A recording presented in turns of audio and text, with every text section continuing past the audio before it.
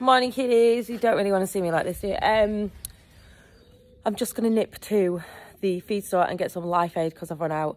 One of the calves is getting far too much milk and it's shitting itself out. So I'm just worried. Yeah, I just want to give it a little bit of a boost, to be honest. And what I'm going to do is I'm going to take it to mum and put it on the outside of the pen and leave the calf on the inside so that it's not getting on all the time because it literally is guzzling that milk. It's like an education.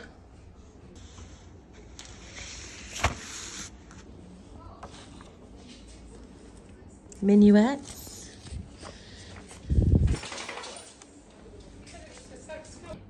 Look at this, check your colostrum quality. So we're just going to muck out the handling system where the black and white calves are. But we've just decided this after we've put a bale in. So we're just going to take the bale back out and then we're going to muck out.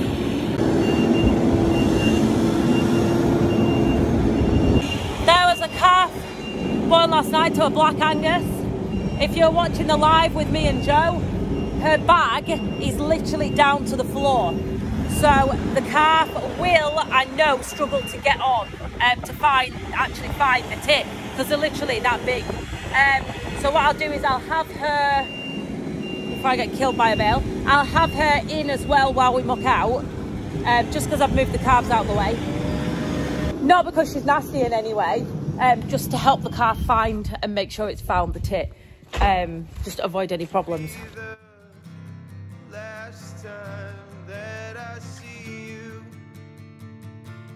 It can't be true. Hold back honest words, they just hold.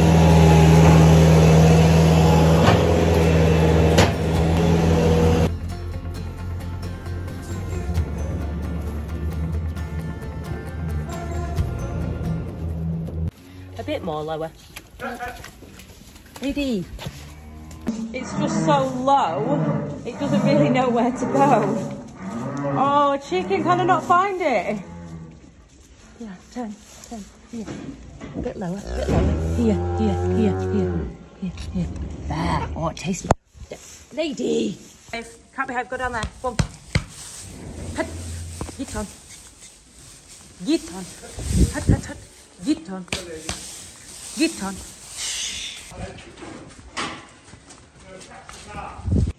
Hello, come on. It's slippery, so I'm just going to get a load of straw and put him underneath her in the handling system because when they put the legs in, it's metal and they slide forwards.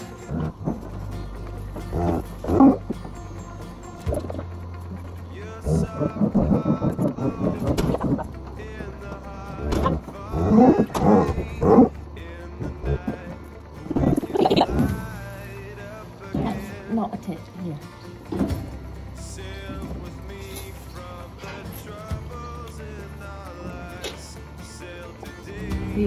Smoking. Look at it. Oh, look at that lady.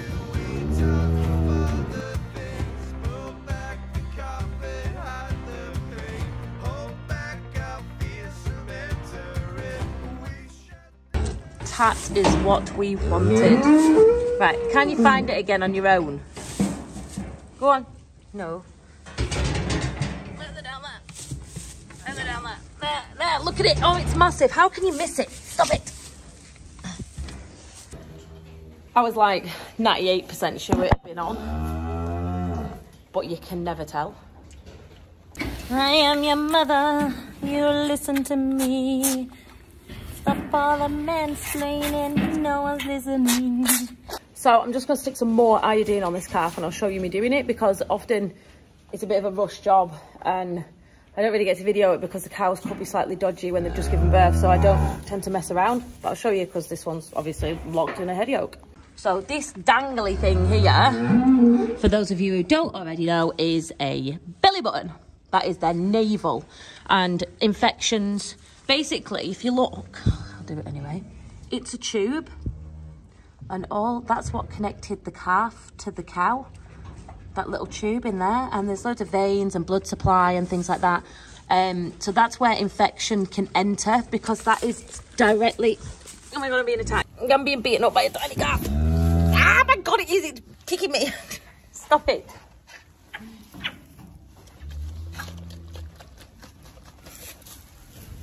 Do you mind? I used to just use a tiny little bit of iodine. Now I stick it on the navel, and I also tip the remainder on the back of the calf and then of the cow, because we are severely iodine deficient. So they are bolused with high iodine mineral boluses. They then have tablets in their water that I've showed you before. I can actually show you because they'll probably need replenishing. So these are cows that are not in calf. As you can see, they are in tip-top condition because nothing else has been taken away from them. Somebody had commented last night saying, who does our nutrition? We're not a dairy farm, we're a beef farm for one. They're on grass silage all the time. We occasionally throw some beet in there. Young stock and things get fed up. These are literally on a grass-based diet. As you can see, we have slimmed down the calving cows because we have had major issues before now with them being too fat. There is a reason why they look skinnier, because we've put them on a diet. Because otherwise, you'd be calving cows that are looking like this. And obviously, the harder calving, we know that. Like, if you're a farmer, you know that. And like, there was a case of like, I was pulling out lumps of fat, like big yellow globular horrible fat when I was calving these cows because the cows were so fat. So anyway, they've gone on a diet. That's why. If any of you go, oh God, they look a bit skinny. We've done it for a reason, because they're easier calving, basically. It's like people, isn't it? You know, if you're overweight, you're gonna be, you know, overweight is just as unhealthy as underweight. Do you know what I mean? So it's trying to find that right balance of how much they should be getting. And in this bag, can you see there's some tablets? They look just like that. And they sit over the water like this.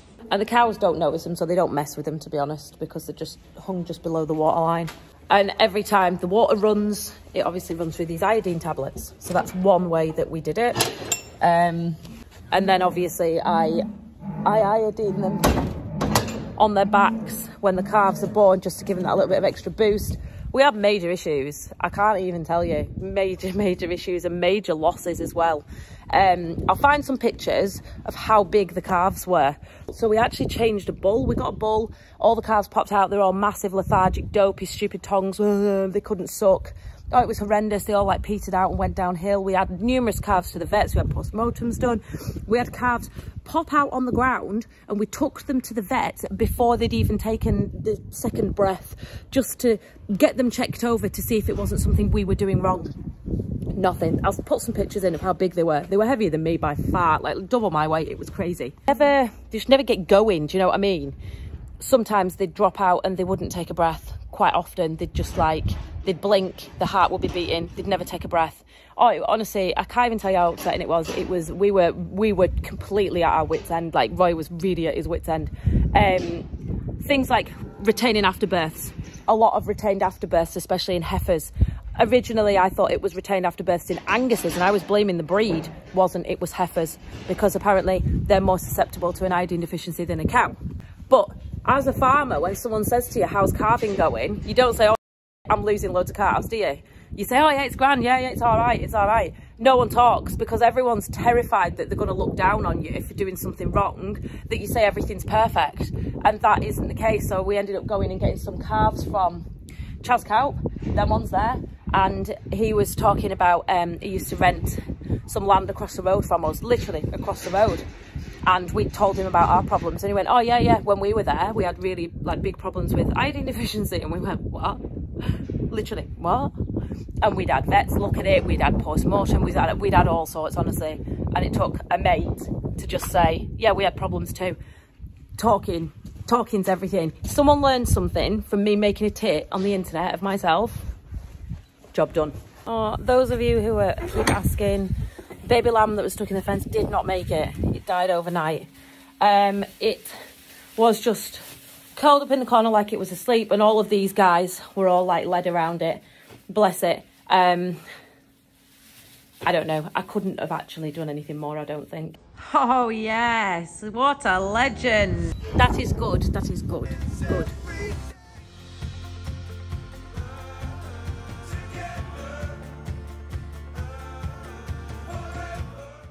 In all very seriousness, The legalities behind butchering your own animal. That there in that bag is what me and Roy have just bagged up. It was the head, complete with spinal cord, ear tag, all the entrails from out of the body, and the 4 feet, the skin. I was going to say the fleece then.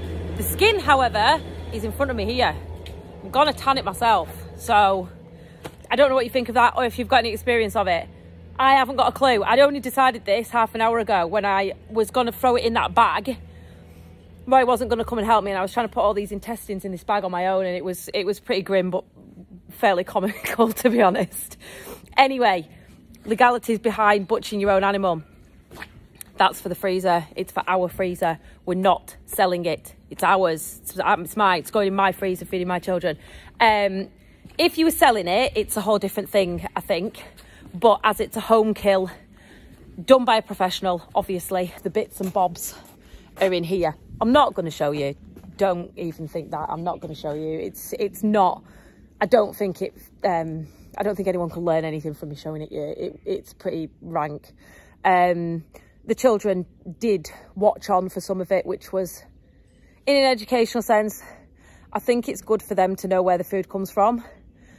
Maybe I did go, or maybe not, but do you know what? They were fine about it, so you know where your food comes from. The animal itself is now skinless, intestineless.